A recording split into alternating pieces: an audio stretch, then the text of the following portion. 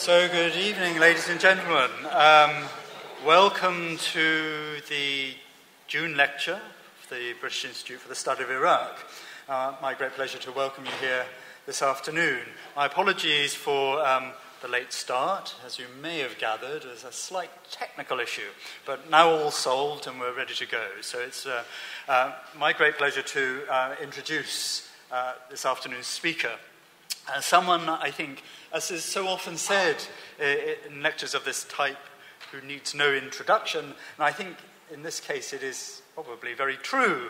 A great friend, of course, of the British Institute, not least because until a year and a half ago she was the chair of trustees, chair of council for the Institute. It is, of course, Professor Eleanor Robson. Just a few words then for those of you who don't know Eleanor or need reminding of her great achievements. She is Professor of Ancient Middle Eastern History at University College London, with a particular focus on Iraq. She joined UCL in 2013 after 10 years of teaching in the Department of the History and Philosophy of Science at the University of Cambridge. And then before that, she spent many years at the University of Oxford, and her work really revolves around three principal themes: the social and political context of knowledge production in cuneiform culture of ancient Iraq, the construction of knowledge about ancient Iraq in Europe, the Americas, and the Middle East over the past 2 centuries, and the use of open standards-based online resources for democratizing access to knowledge about the Middle East. She's published widely. Her major publications include the award-winning Mathematics in Ancient Iraq, A Social History, 2014, and she was the editor with Karen Radner of the Oxford Handbook of Cuneiform Culture. And it is in many ways combining all those aspects today that she'll be talking about her latest initiative, leading the story in connecting people in the past in post-conflict Iraq, introducing to us the Nahrein Network. Eleanor Robson.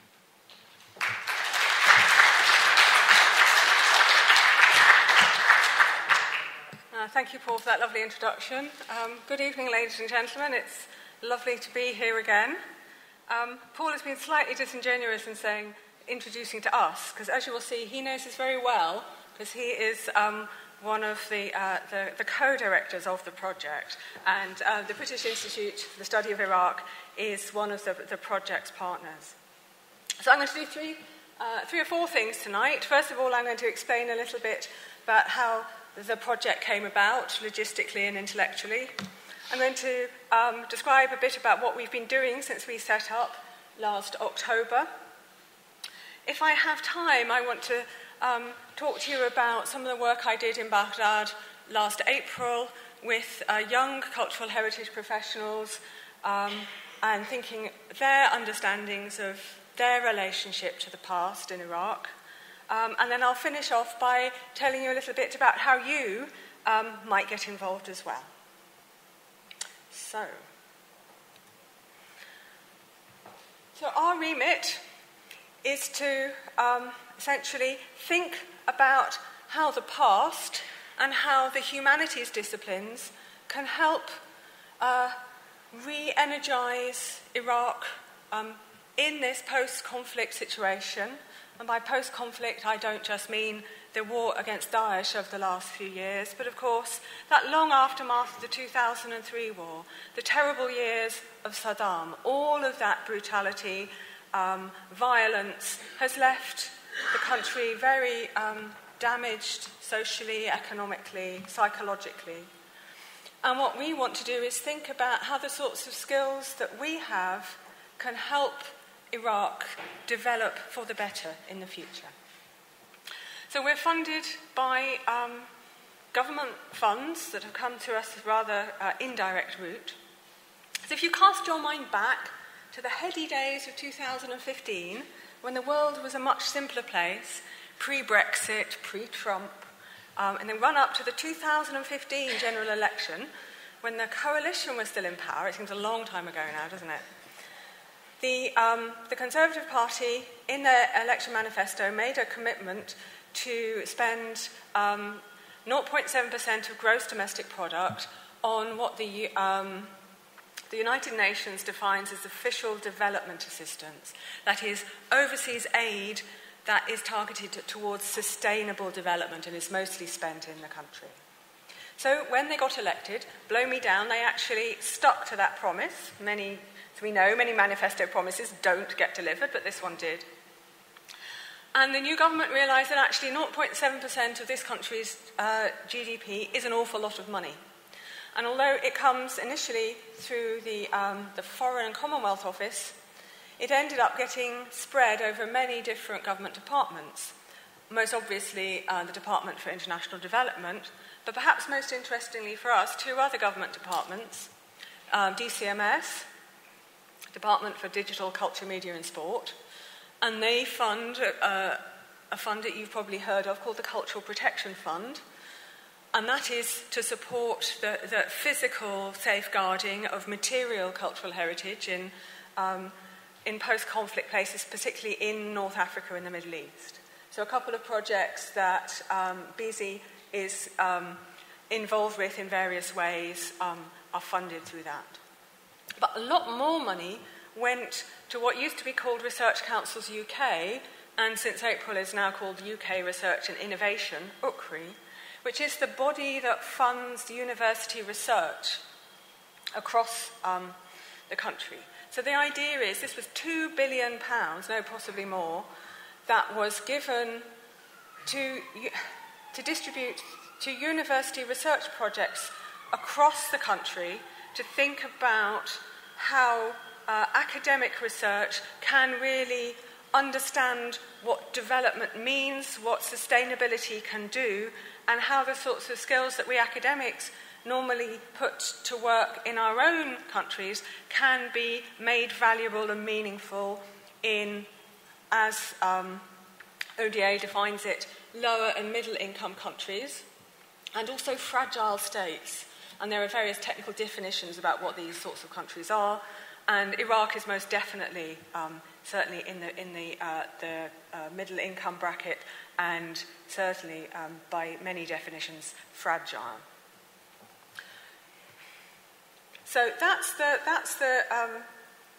sort of the big institutional framework, if you like, that our project has to be research.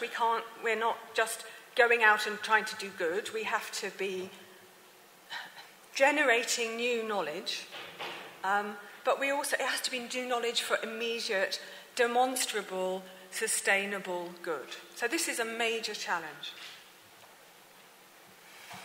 So when the funding calls were announced, actually just before the funding calls were announced, we at BISI, when I still had my BISI hat on, had organised, you may remember, a workshop in Basrah to celebrate the opening of the new Basrah Museum, which many people in this room were very closely involved with. And I was there, obviously, Paul, and we met for the first time the then new head of UNESCO Iraq, Louise Haxthausen. And we were having some interesting conversations then about... This was just at the point that the Cultural Protection Fund was starting up, and there was money to preserve physical cultural heritage across the Middle East and North Africa. And so we were talking about, well, what happens when this stuff is preserved? Who is responsible for looking after it, for making meaning for it? How can this be made to work sustainably in the long term? So we were already having conversations around these questions when the opportunity to bid for funding came up. And you can see, I'm sure those of you who are my age and older will recognise at least 3 people in this photograph. Those of you who are younger than me might recognise at least 2. So these were some of the sort of intellectual and also personal and ethical inspirations behind the project. So Jeremy Black, who passed away 2004, was my doctoral supervisor at Oxford when I was a student. He was also a former field director of what was then the British School of Archaeology in Iraq. And I kind of grew up, as it were, with him thinking primarily about his work in relation to his Iraqi colleagues. And all through the 1990s, he was very committed to helping colleagues in Iraq survive those terrible years of sanctions. And as soon as it was possible to return to Iraq, what was a return for him was very much my first visit. So I very much learnt from him at a time when it was impossible to go to Iraq, that although I was studying a very ancient place, it was a real living place, and it was populated by people who were experts in it, what for them was their local history, and that was really important. You may also remember John Curtis, who was then, in 2003, keeper of the Middle East Department at the British Museum, who was was really the first person to get on a plane and go and help the Iraq Museum after the 2003 war. And to again, people first. So for both of them, both Jeremy and John, I learned from a very early age that working with Iraqi colleagues and respecting Iraqi colleagues and prioritising them was important.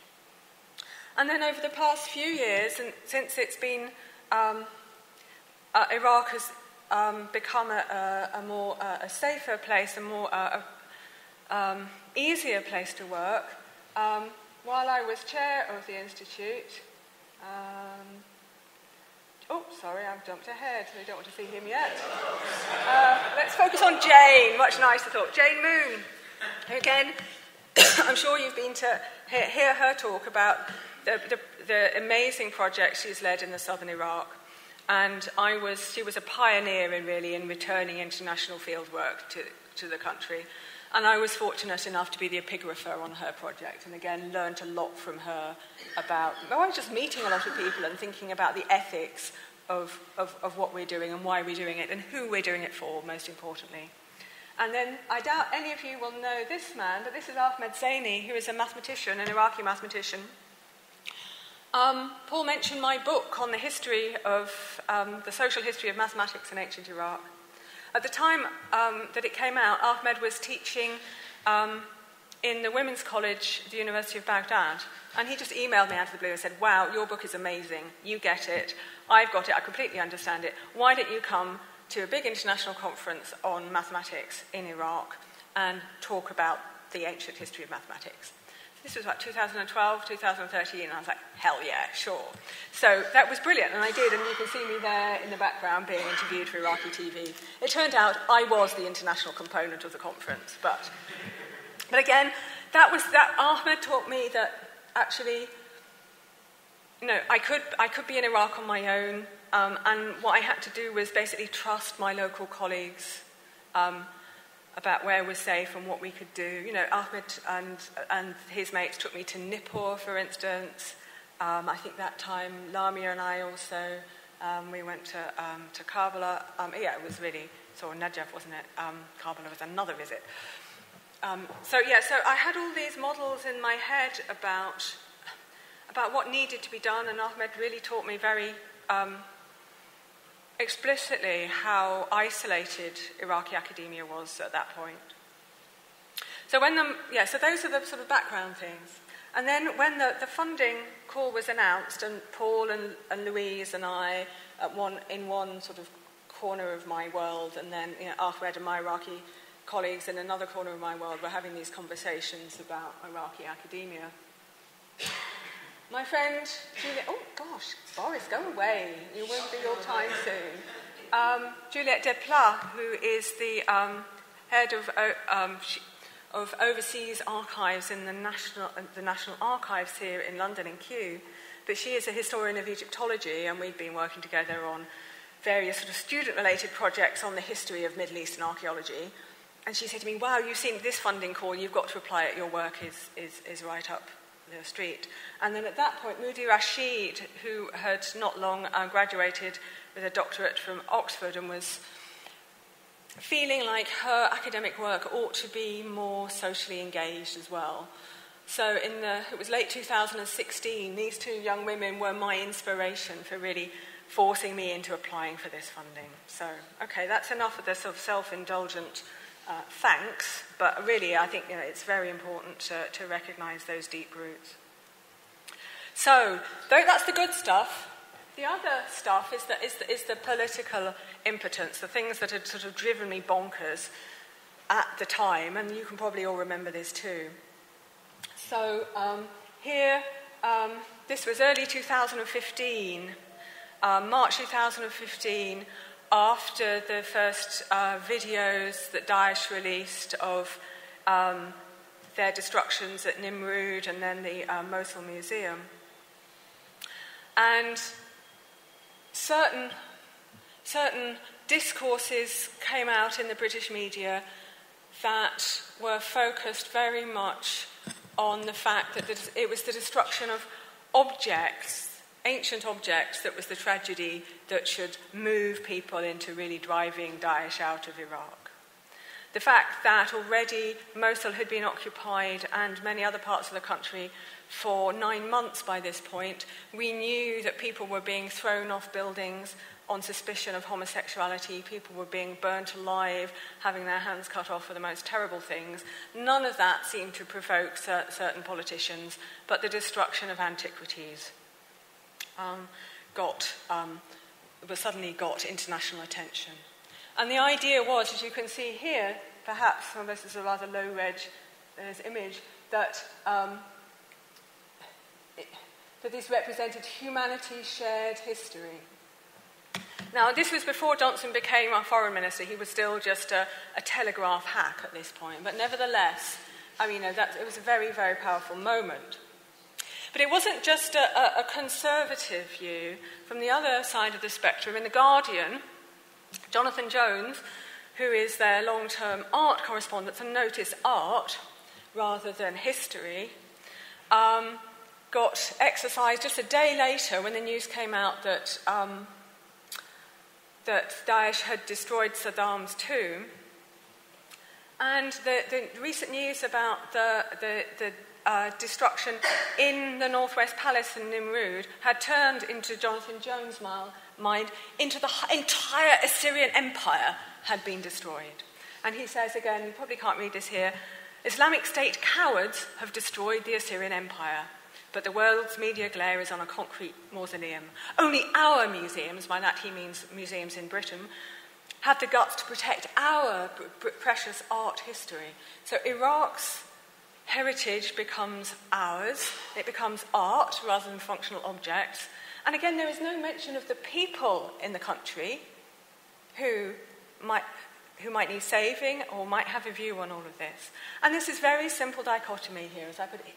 In his view, and it was also very explicit in Johnson's article as well, that there are no local solutions to saving heritage, which is entirely material heritage, and either objects should be safe in the West, and ideally in both of their views in the British Museum, or they're left for destruction by terrorists. And this concept that there might be local expertise, local experts, local people who, perhaps not experts, but who love and cherish their stuff and want to keep it, was completely out of the discourse at this time. I remember I'd been, with Jane and with my Iraqi colleagues travelling to Iraq a lot and seeing how completely untrue this simplistic dichotomy was.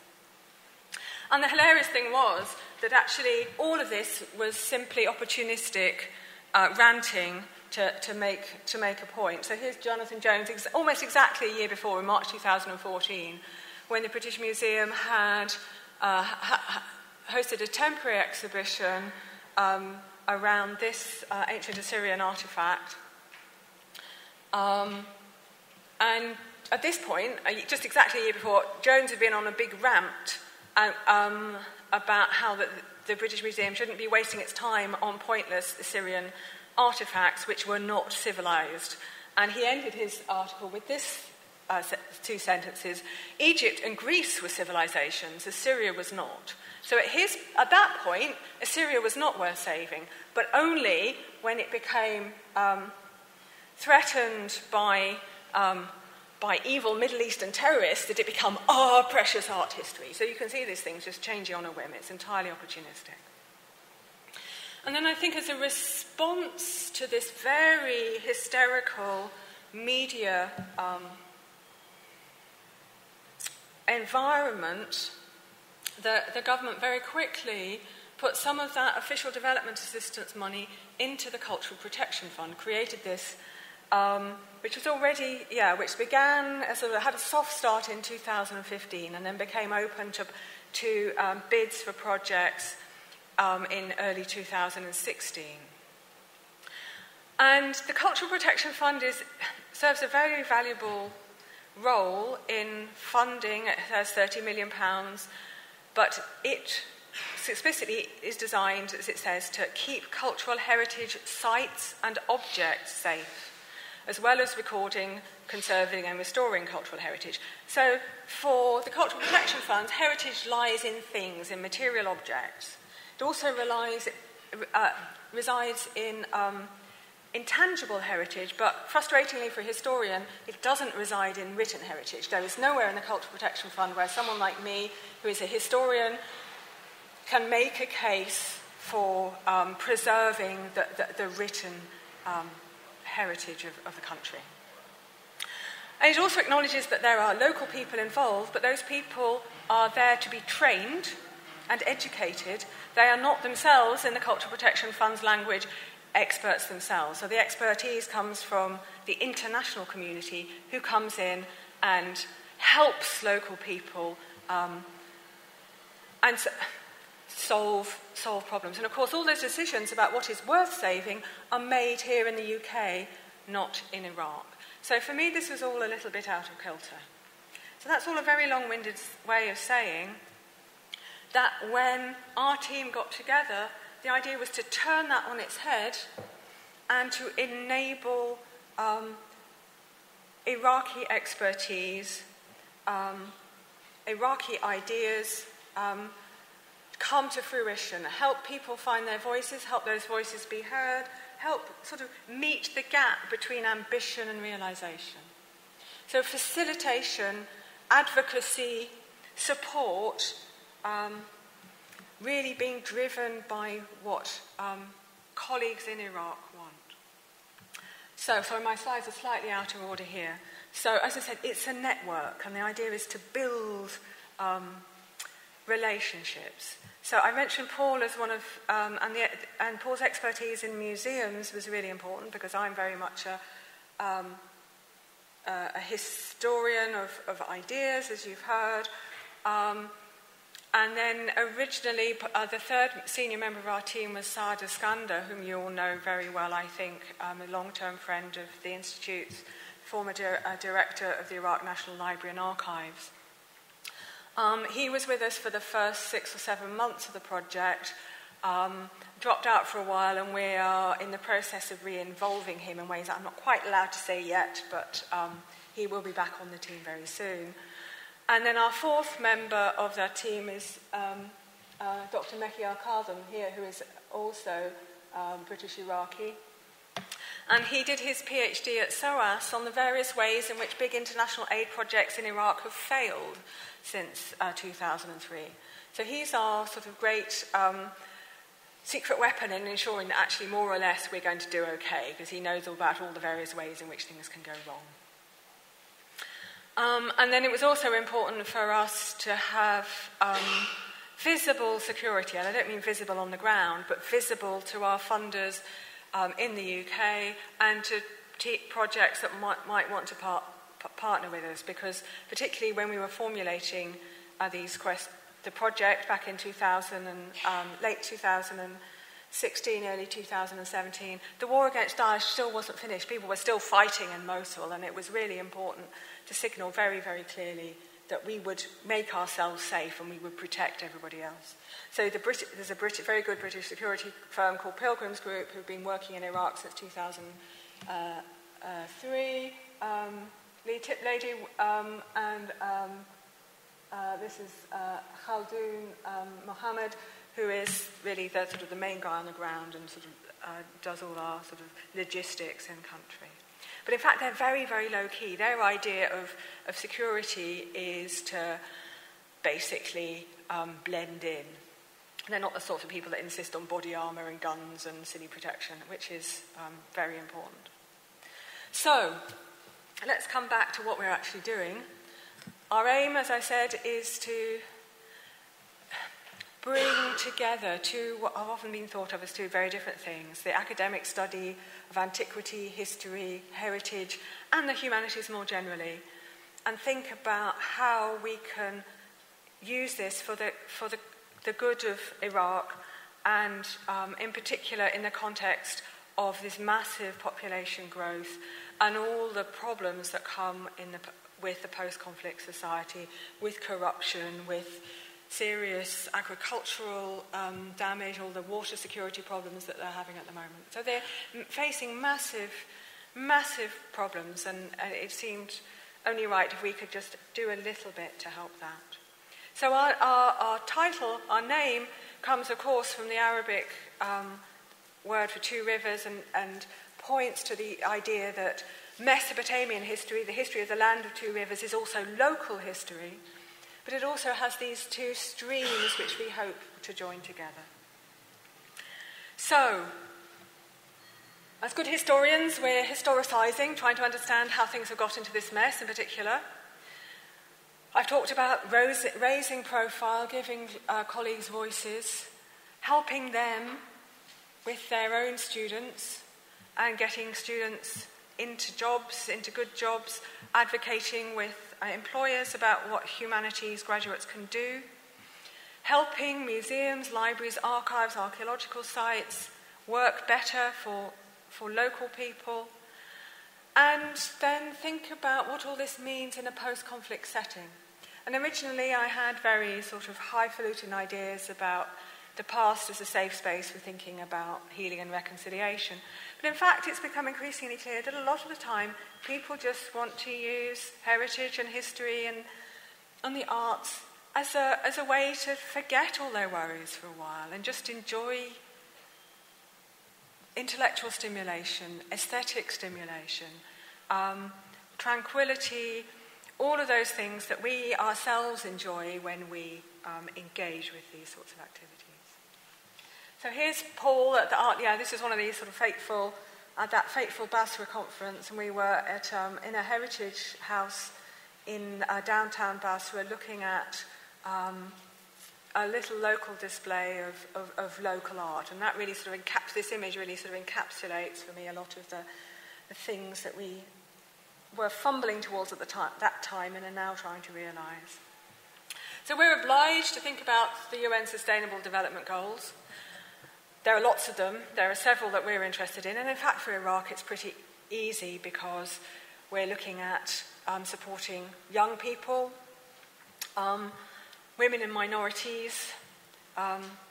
There's a particular focus in the UN around people who live in the countryside. A lot of our archaeological sites and heritage sites are in the country.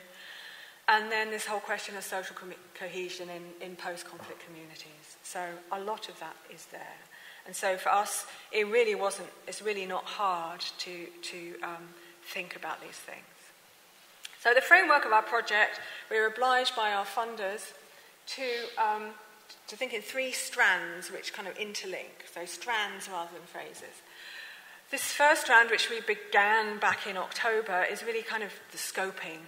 Who's out there, what the possibilities, who was capable of and interested in doing this work, how do we make the case for it, how do we find out about people that we don't already know about, how, not just in Iraq but also in the UK.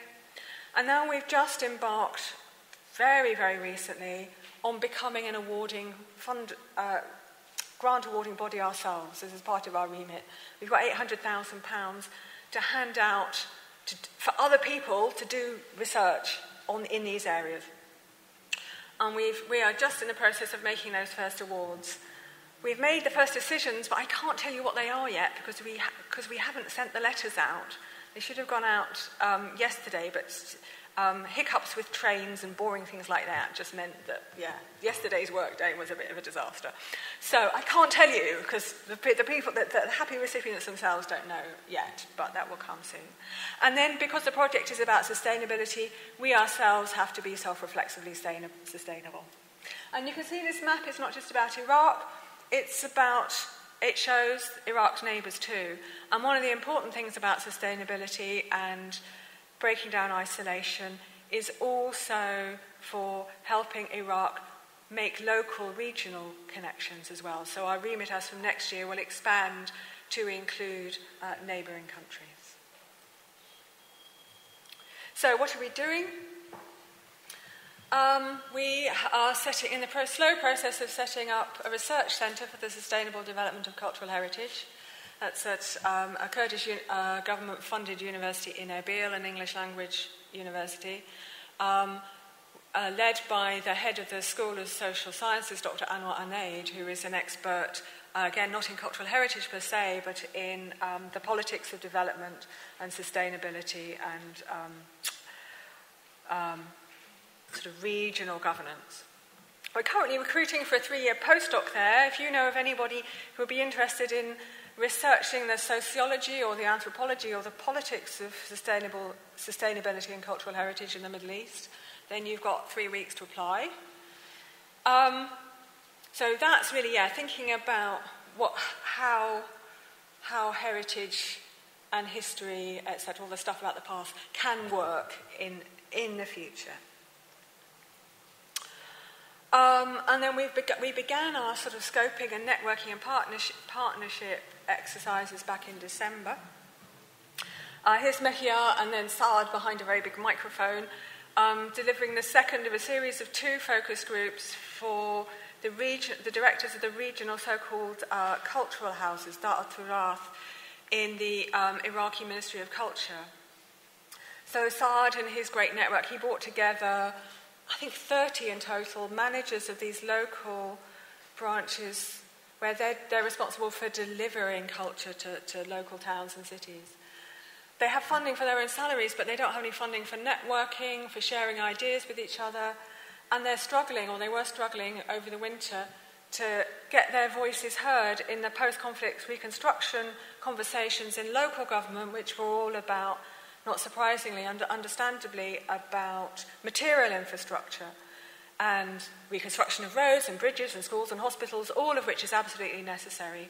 But the social and cultural aspects of rebuilding a city, rebuilding a community, what is going on there? So Saad and Mehia, Saad in particular was leading that, and then Mehia and I came in for the second of the sort of follow-up workshops, which was really about helping those people find language for advocacy and helping on the very practical things about finding money and writing funding applications. Back in the, and then we were doing some more advocacy and, on the one hand, and academic things on the other. So the Iraqi Minister of Higher Education came to visit London in January. We took him to our partners at the British Library, thank you, Daniel, and to the National Archives, and here you can see Juliet. So both Daniel and Juliet got at highlights of their collections of Iraqi-related stuff. And Juliet has a particular interest in Mandate Iraq, so she had lots of amazing documents about the way the British Mandate were treating heritage, letters from Gertrude Bell, maps of archaeological sites, which is what we're looking at here. We're looking at maps around Mosul, etc. And then more or less at the same time, Paul was at a really important conference on the future of cultural heritage in Iraq held at the University of Kufah, and he was introducing the project there. So again, sort of getting the message out about what we're doing. Various other things going on, but I think another highlight I'd want to flag, in April, Letters from Baghdad, another a project close to BISI's heart. We were, as you remember, we were some of the first people to see it ever in the world, but the directors have been struggling to get it to Iraq itself. And because this documentary is about Gertrude Bell, about the foundation of Iraq itself, and about the relationship between the construction of the country and the construction of its heritage, the directors, Ziva Elnbaum and Sabina Krayenbu, had wanted very much for a long time to take the film to Iraq. So this was a great idea of Saad's to make this happen. With the Ministry of Culture again, we showed it, had a big sort of screening of it in the National Theatre. with subtitles funded by the British Council Iraq in Arabic, and there'll be screenings across Iraqi Kurdistan later this summer. So that was very important. So that's really about getting our message out, but we're actually kind of doing core research as well. And we're starting in sort of several places and working out, like sort of dropping stones in a pond. So my own work as a nerdy cuneiformist is really thinking about how nerdy cuneiform can deliver the next generation of researchers who are properly skilled in local ancient history, and how those general skills of language, history, managing complex data, presenting complex arguments, etc., are going to help graduates who are not going to become professional academics. So thinking very much with the College of Arts in the University of Baghdad, not just the archaeologists and the ancient historians. And we nearly had a workshop on digital humanities in Baghdad last spring, but we're now trying to reschedule it for this autumn. And that's really important, those basic sort of fundamental skills, and thinking about how teachers can better deliver what they want to deliver to their students. Paul, meanwhile, is working with Basrah Museum, with Khartan Al-Abid, and with friends of Basrah Museum, thinking about how the museums can work for local people, how they can engage with academic communities, what their relevance is in the future. So the next event is not going to be in Basrah itself, but a workshop at a conference in Karbala in August, where Paul and Dr. Jafar Jothari from the University of Kurdistan will be running a focus group for lots of local museum managers. So it's a bit like the thing that Saad and Mehia did for the managers of the Dar al-Taraf, of bringing lots of people together and getting them talking sort of peer-to-peer and establishing networks and thinking about their problems, their opportunities, helping them think a little bit more about what's going on there. And then, of course, when we started, the war in Mosul was still raging.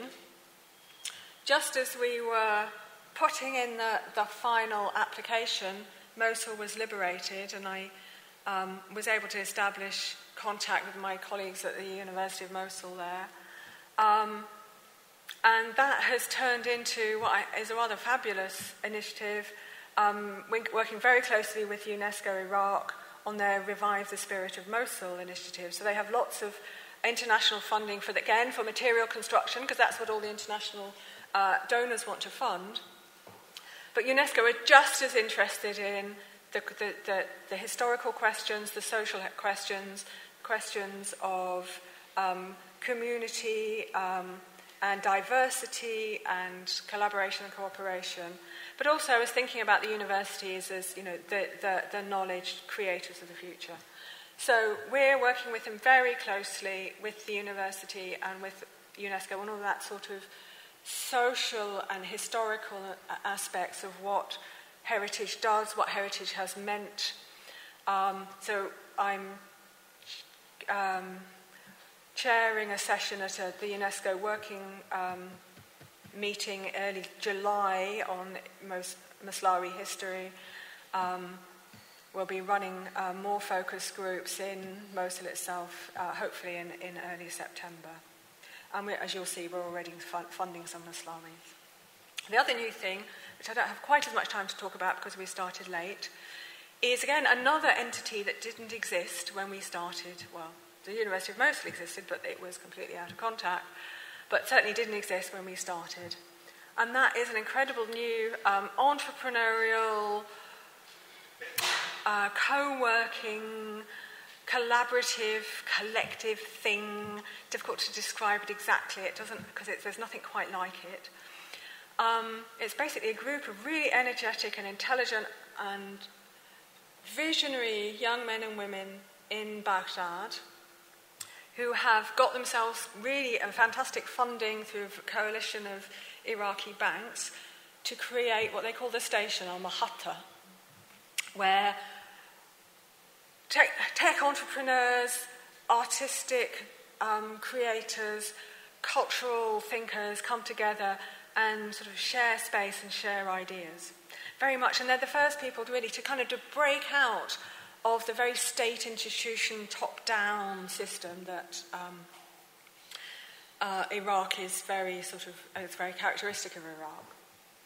And the leader of that, sort of the cultural sort of zone of that, is a young man called Ali al-Makhzoumi, who used to work for the Ministry of Culture.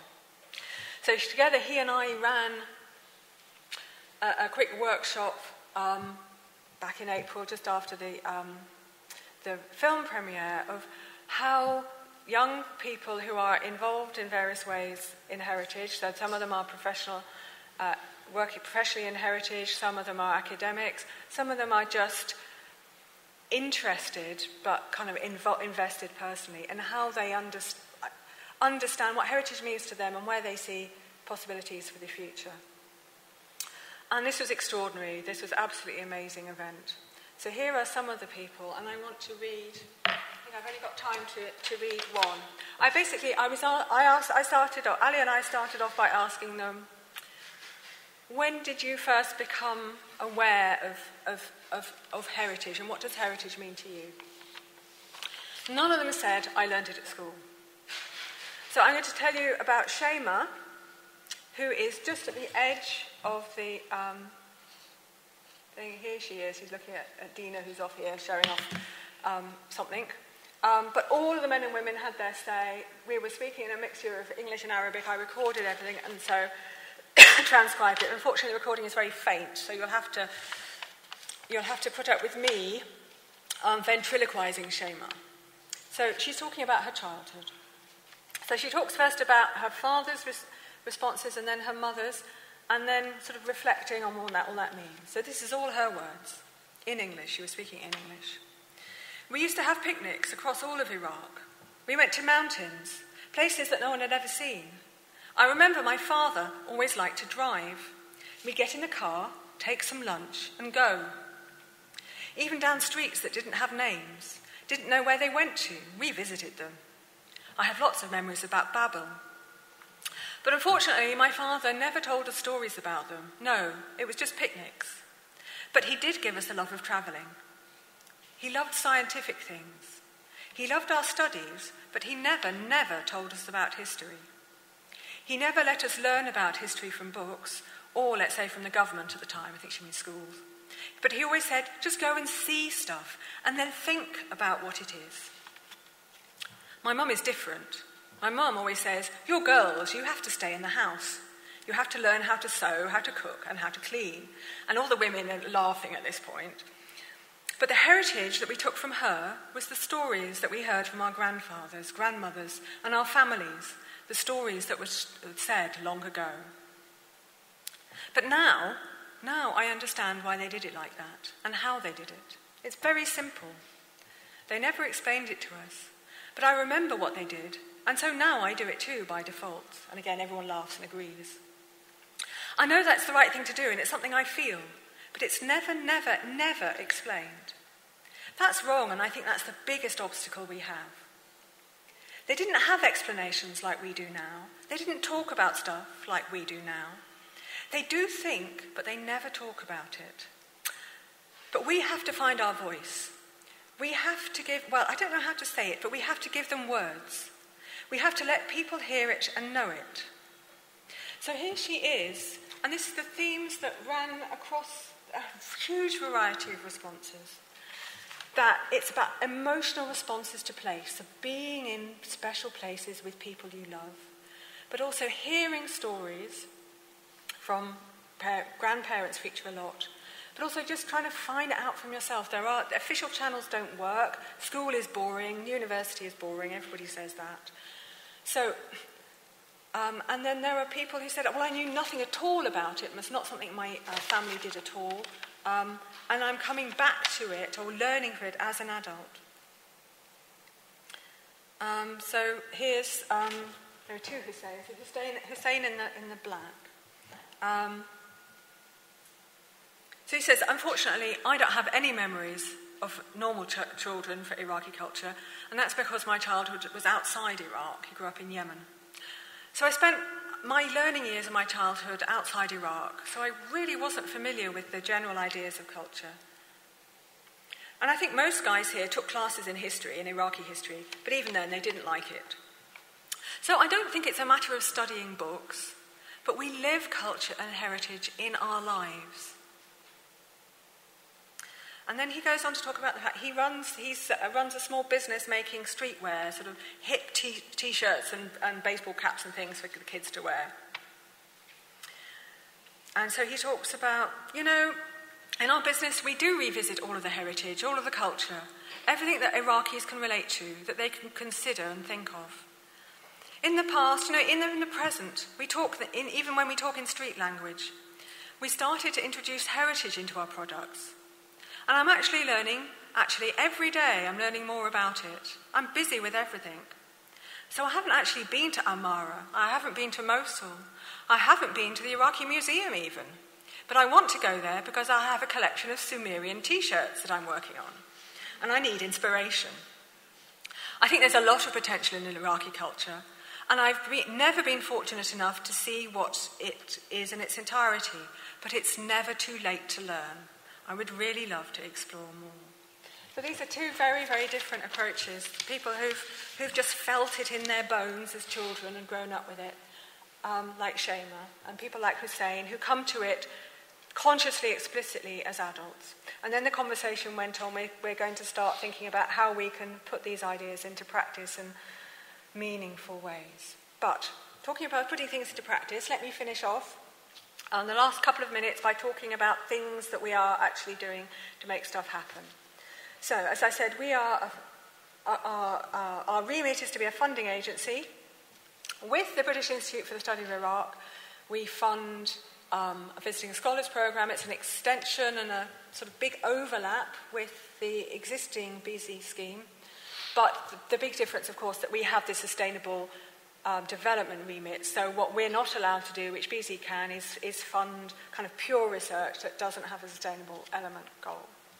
But we do have a heck of a lot of money for it. We have money for 22-month placements over the next 3 years. People can apply, whether they're working in universities or cultural heritage institutions or NGOs or sort of organisations like the Station, come to the UK either for projects that are deliverable in themselves or to test out longer-term collaboration. So we're initially working just with Iraq, and it will always remain primarily about Iraq. But because our remit is, to be regional, as from next year we'll be working with BISI sister organisations to reach out, certainly to Lebanese and Turkish colleagues too, and then we're having to think quite hard at the moment about the practicalities, legalities, and ethics of our original remit, but we'll see. So, we've already funded 4 people.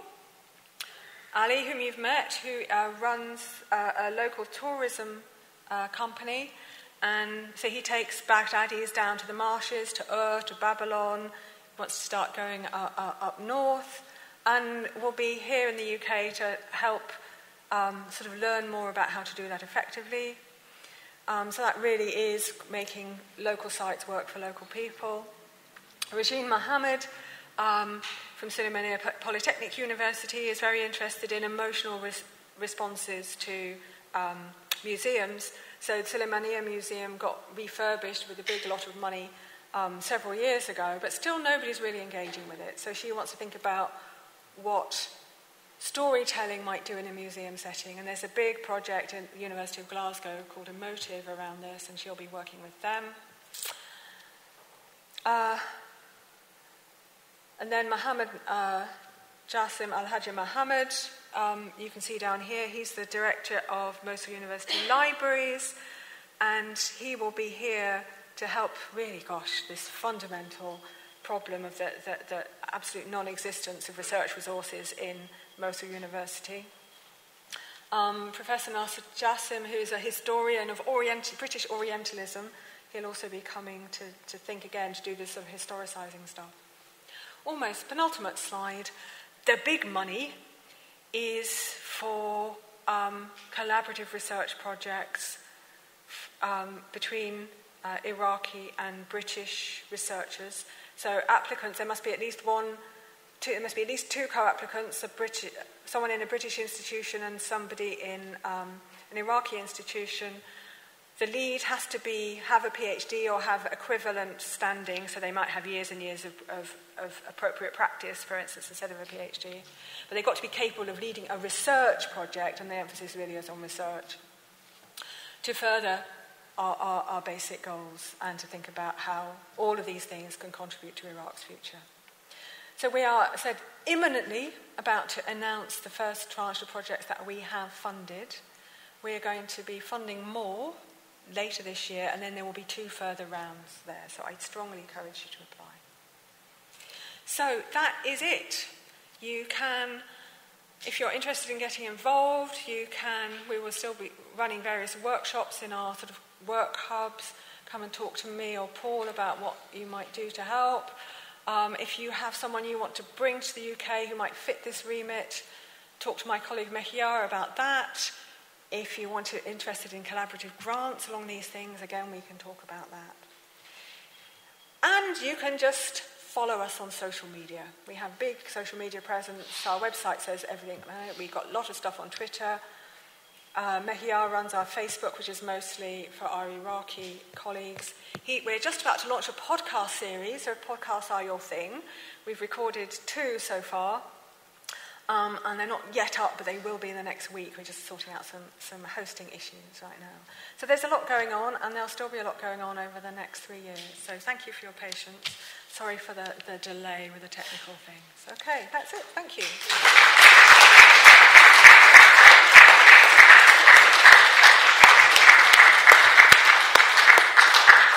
Eleanor, thank you very much indeed for that tremendous overview. I guess I'm the only other person in the room that knows who's been awarded the grants.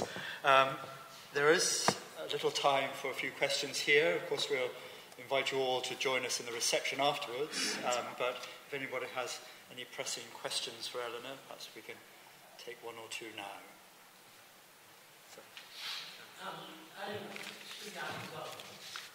Would your program or Subi Ali, is that on? Yes, I can hear you. Subhi Al-Azawi, architect. Would your research program support publications about Iraq? Particularly architecture heritage?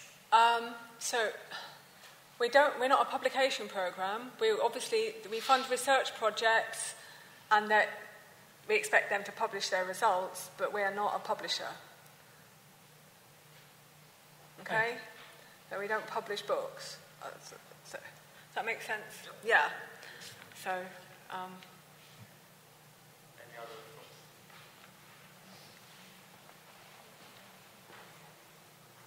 Yeah, as an old bureaucrat, I'm interested in how this actually works. There's presumably an executive secretary or secretariat at UCL.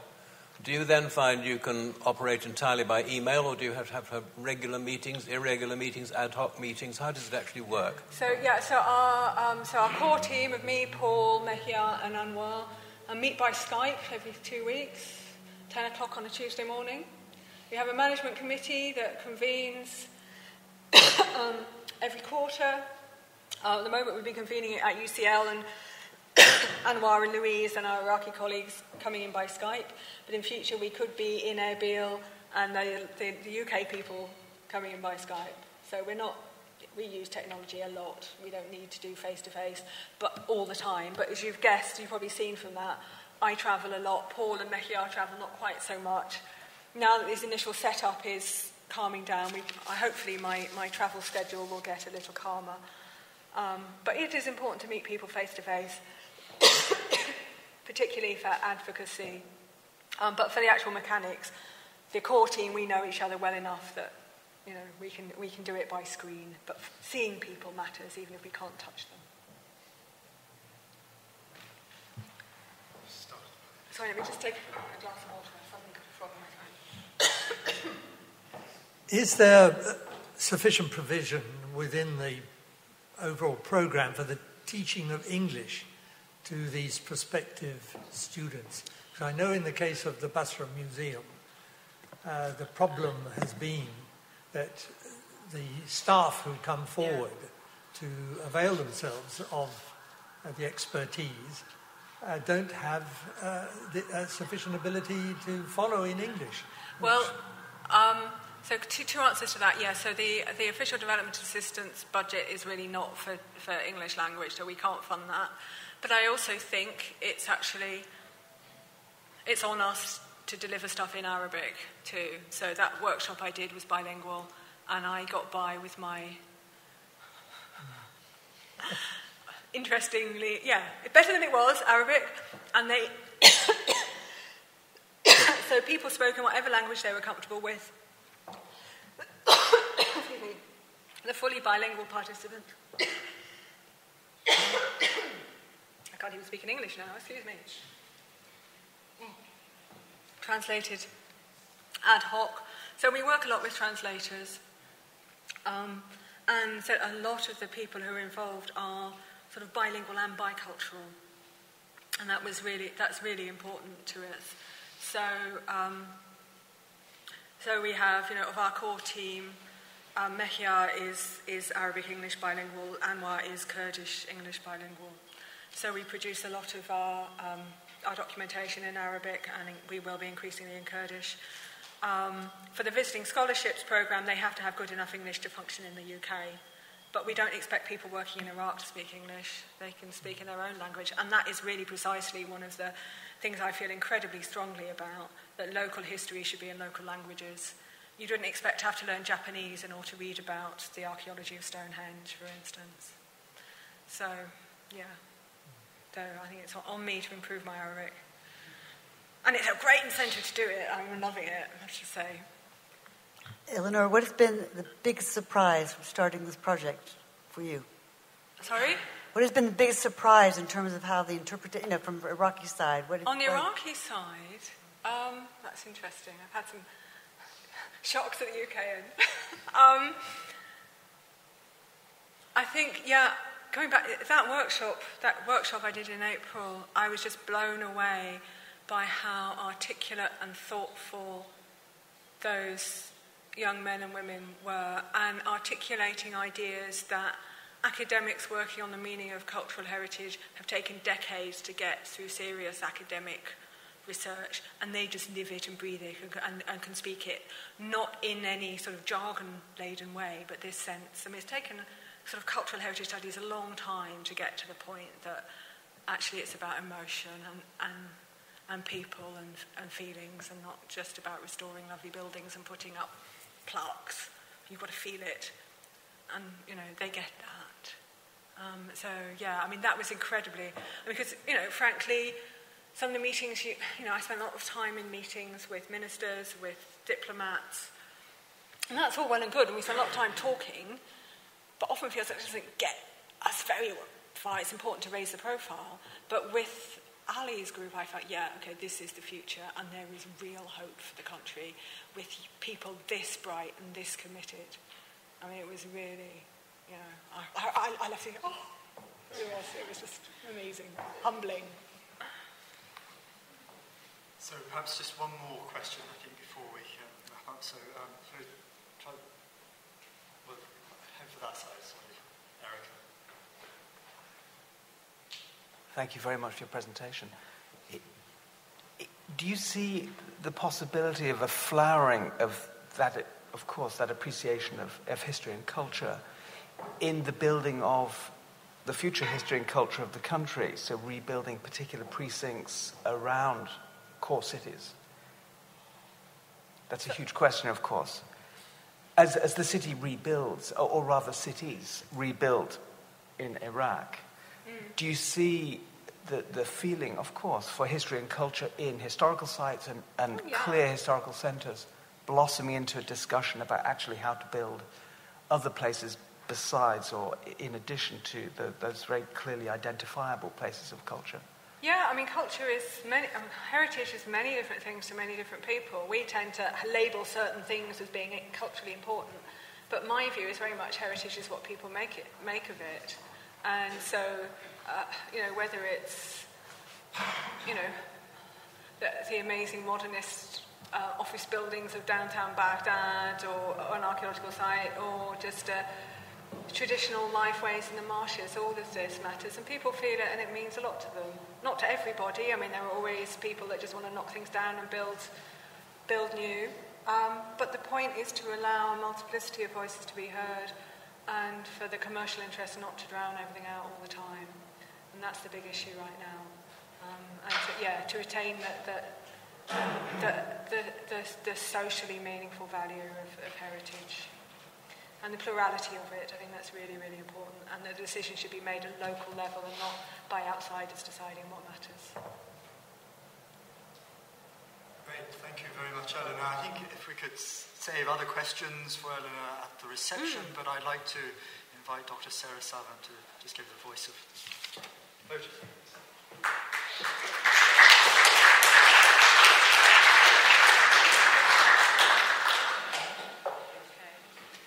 Good.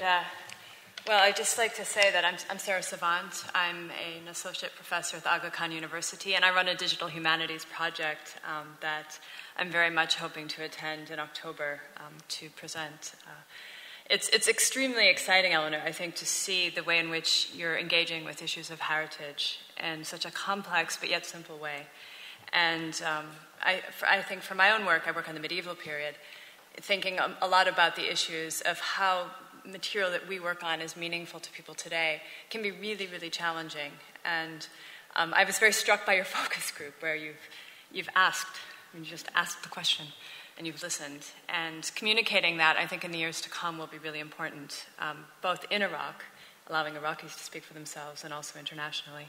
So I'm hoping that actually this can be more than just about Iraq. In fact, it can really do a lot for how we think about heritage broadly, particularly in the Middle East.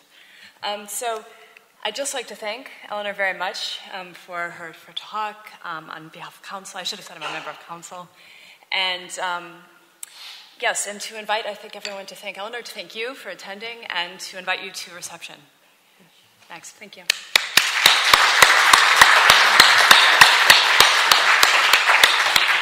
So there's a reception outside, and yeah, okay, please join us.